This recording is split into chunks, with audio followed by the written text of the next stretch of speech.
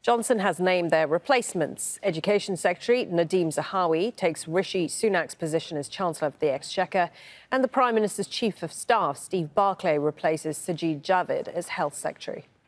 A number of junior ministers have also stepped down, saying the Prime Minister is unfit to govern. Rory Challands reports. A double bombshell for Britain's scandal-blighted Prime Minister, and one that he'll need all his famous survival skills to pull through from. The resignations of two of his most important ministers came with personal attacks that could prove politically fatal.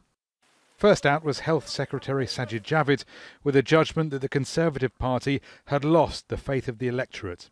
"It's clear to me that this situation will not change under your leadership," he wrote, "and you have therefore lost my confidence too." Sticking the knife in shortly after was Chancellor Rishi Sunak. The public rightly expect government to be conducted properly, competently and seriously. I believe these standards are worth fighting for, and that is why I am resigning. Peppered with questions as he arrived home, Sajid Javid used every resigning politician's favourite no-comment cliché. I'm just going to go and spend some time with my family. Thank you for coming. Thank you. Partygate, the Owen Paterson affair, the Downing Street flat refurbishment, numerous scandals have brought the Prime Minister to this point. But what seemingly precipitated these big desertions is the admission from number 10 that Johnson did know of a disgraced MP, Chris Pincher's previous sexual assault allegations, despite claiming he didn't. Minutes before his ministers walked, Mr Johnson went on TV to apologise. I think it was a mistake, and I apologise for it. I think in hindsight it was the wrong thing to do.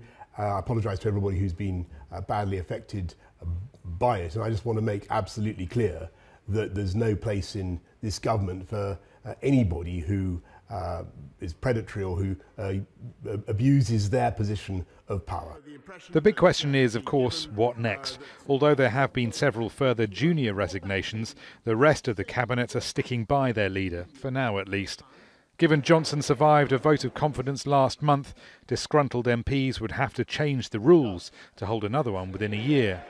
Opposition leader Keir Starmer is calling for elections. We need a fresh start for Britain. We need a change of government, and this government is collapsing. The Tory party is corrupted, and changing one man at the top of the Tory party won't make any difference. It won't fix the problems. Let's have a fresh start for Britain. Let's have a real change of government.